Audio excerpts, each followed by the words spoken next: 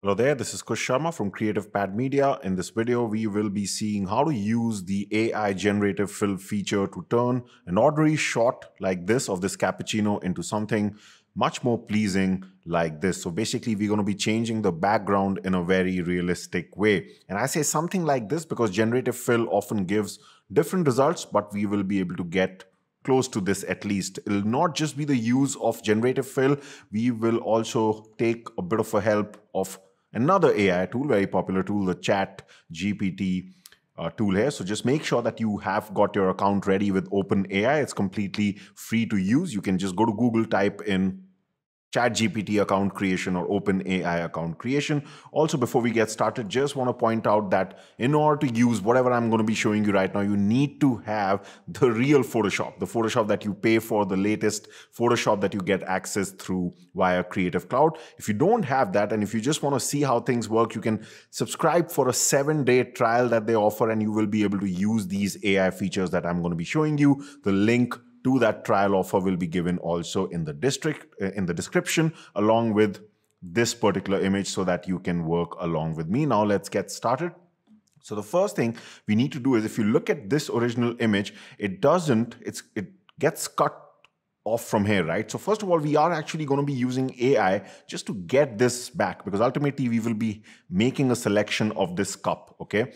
So let's quickly take the crop tool, and we are just basically going to slightly expand this, okay? Till the time you feel like, yes, this will be completed by AI. Then make sure in the properties here for the crop tool under fill, it says generative expand. So this is again an AI tool, which is just going to fill up the empty areas, and we're just going to hit this check mark, and let's just wait for the results.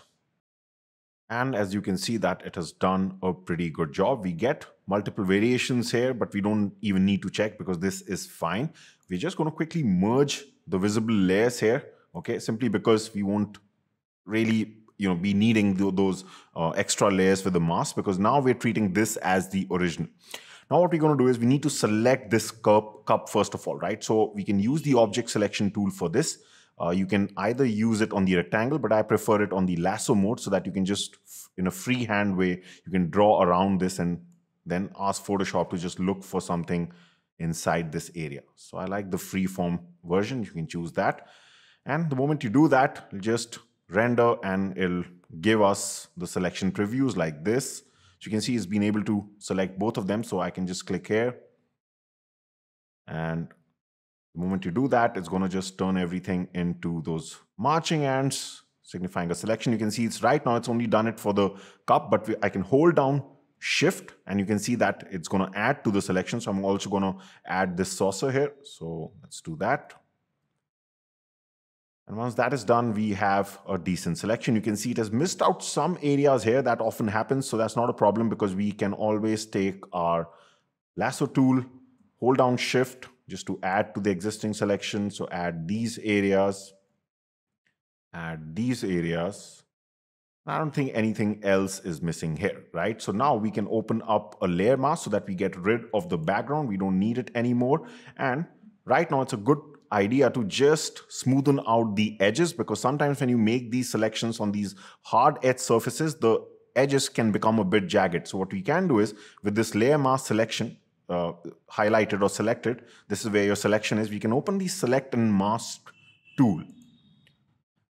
Even though, to be frank, this is slightly optional, but I always feel this should be done because it also shows you some of the other deficiencies in the selection. So if I take the zoom tool, you can see, right, we still have a bit of these gaps remaining. These parts are not selected because this is black, right? So first of all, what we can do is, before we take care of the edges, let's just take the manual brush here by which we can paint things in. And if you just, by default, is on the plus mode. So if you just run it over, it's going to add to those selections. If in case it has missed anything. Sometimes the object selection tool does a pretty good job and it doesn't really miss anything. So you can see now I've added pretty much everything. However, if I take the zoom tool again, and this was what I was talking about, some of these edges can look a bit bad, right? So what you can do here is just use the smooth slider, and that's just going to fix this. Not too much, but maybe around this much. And you can see it just rectifies that issue. Now we have a much cleaner selection, a much better selection with better edges. So we move on to the next part of this process, which is to determine what should be the canvas of the image. So remember, we're kind of going for something like this.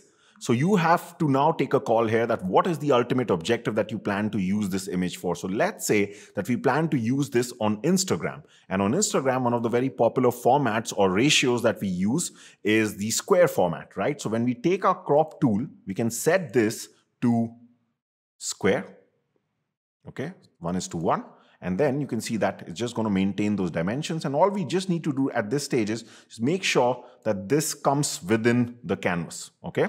So that is the case, and then I can just hit enter. So now, so we don't really want to generate this. So make sure when you do this, remember from the last time onwards, generative expand was selected. Just let it be on transparent. So just forgot to do that.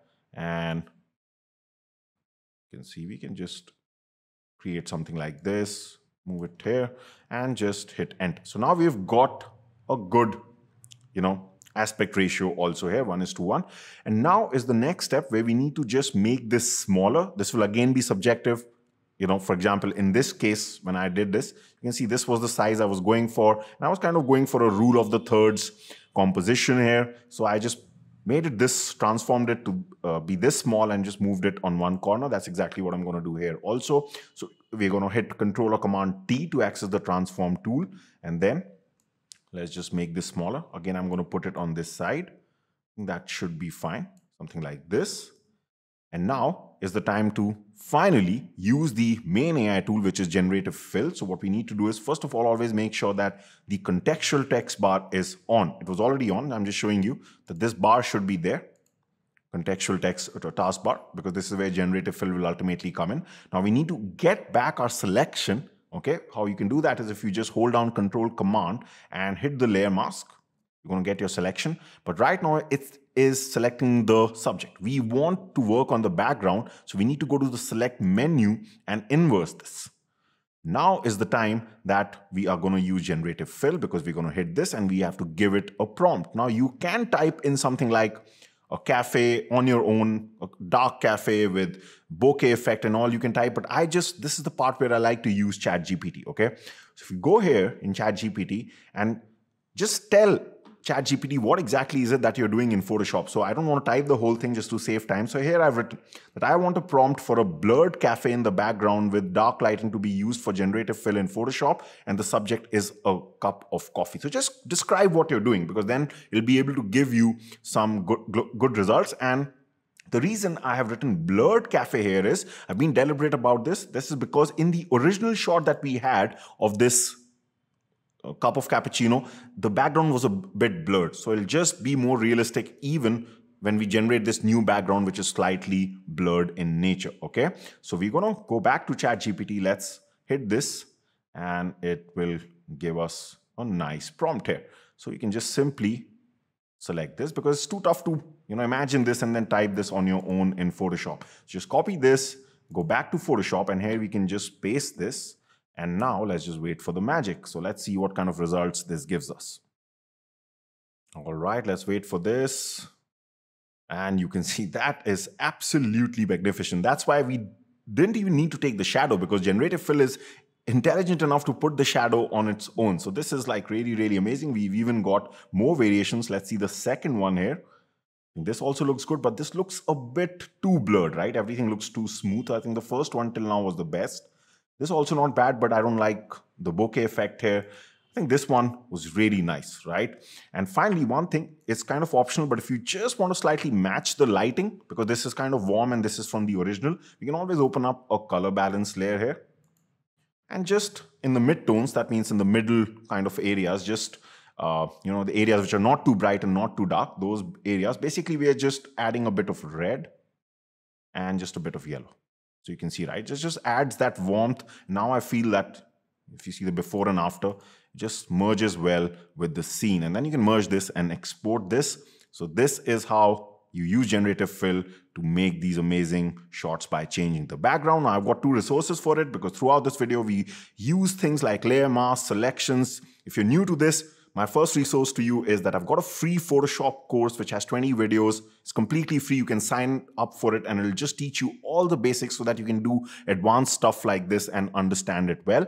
If you are already on that level, then I've got another resource for you which completely deals with the AI part of Photoshop. I have a very, very detailed and long course called Photoshop Generative AI Editing Masterclass, which is available via Udemy. So you can check that out. Also, the links to both these courses will be given in the description. I hope that you liked this video. In case you did, give it a thumbs up, do subscribe, and I will hope to see you in another video very, very soon.